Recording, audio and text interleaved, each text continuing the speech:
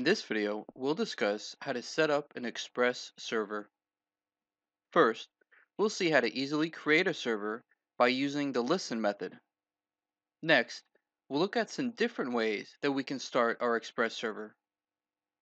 We'll learn how to configure nodemon to auto restart our server on file changes.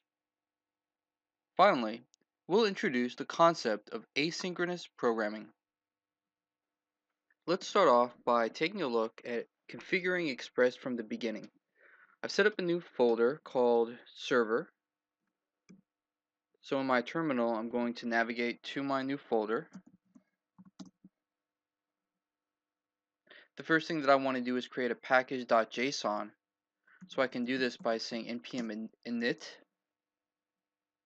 I'm just going to hit enter a bunch of times until I get to the yes. So what this does is it creates a package.json. And the reason why I like to create a package.json initially is so that I can use the -- save flag when I'm installing any packages. So currently we don't see any packages installed. I'm going to change my main entry point to app.js and save this. Now I'm going to create an app.js file.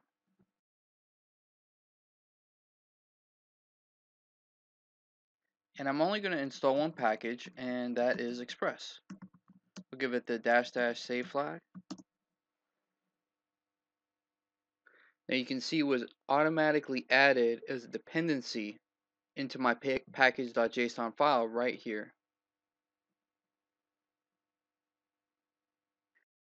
I prefer this method of using Express in my applications as opposed to the automatic scaffolding, because the scaffolding comes with some packages that I might not normally use, like Jade, and it requires us to use the npm start to get our server going. The first thing that I'll do in my app.js file is require Express. So I'll set a variable of Express and require it. To use methods that are built into Express, I'm going to create a variable called app.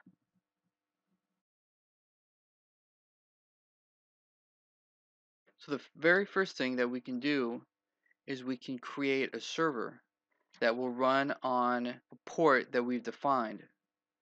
We can basically use any port on our local system that's greater than 80.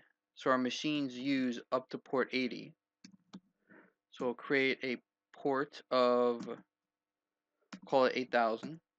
Now to start a new server, all I need to do is call the app.listen, passing in my port.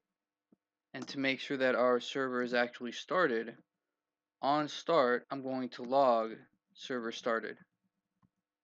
Now to run this file and start our Express server, I have a few different options. I can say node app or node app.js, either way. And we can see we get the log almost immediately, server started. So there's actually a better way to pass in the message server started, and that's by using a callback. We'll talk a little bit more about synchronous versus asynchronous programming when we discuss more in detail some of the other methods that we can use for Express. However, the basic idea is that when we write code, it's rendered sequentially.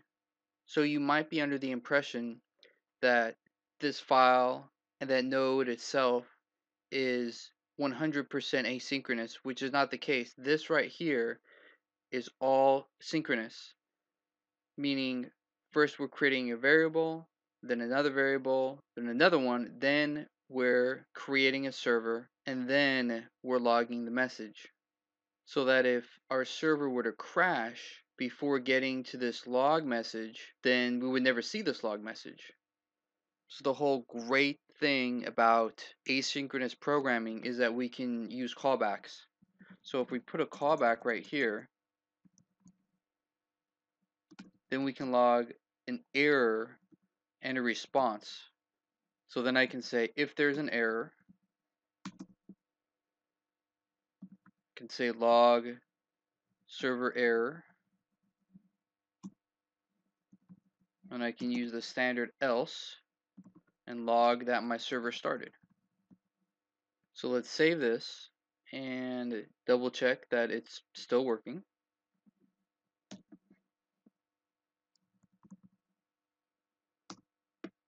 Okay, and I still get my server started.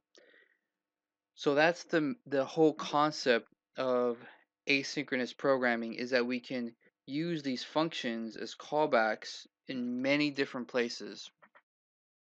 And we can use these callbacks and asynchronous programming in general as a means of not hanging up the browser. And that's the whole point, is that we can send requests to a server and the user can keep on doing what they're doing, waiting for the data to come back to them. So this is one way of starting a server, and this is my personal preference when creating an Express app, is to create my app.listen at the bottom of my node, or I should say at the bottom of my app.js or Express web application. We saw a different way in our previous example when we were auto-generating an Express scaffold using the Express command. So here's our old app.js, and you can see that in this version there is no app.listen, because instead there's a script set up in our package.json which allows us to use npm start. So really it's a matter of preference. So typically in my own apps I just like to use an anonymous function here, and I don't generally pass any kinds of errors, at least in the app.listen method, and I'll just log for a success callback. And then on top of that, I prefer to use nodemon. The benefit of using nodemon is it will automatically restart your server whenever changes are made in any of your server files after you save the file.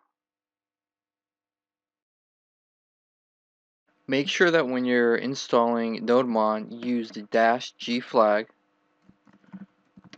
which will install nodemon globally. Now you'll be able to run nodemon using the nodemon command plus the name of our file, which is app. It will start up our server and give us the server started message. Now if we change this